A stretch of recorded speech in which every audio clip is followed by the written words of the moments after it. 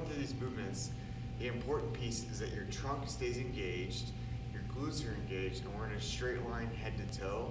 And we want all the motion to originate in the shoulders while we're going through these different variations, and not necessarily the hips, okay? So when we get set up, we're gonna meet a plank.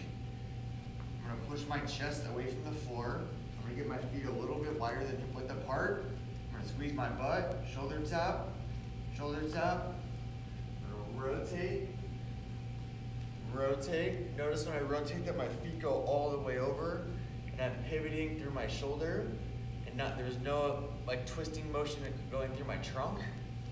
Come back to the plank, push up, and then drive back to a downward dog. And I'm pushing my hands into the floor to get into an overhead position. And I'm coming back to that plank to start.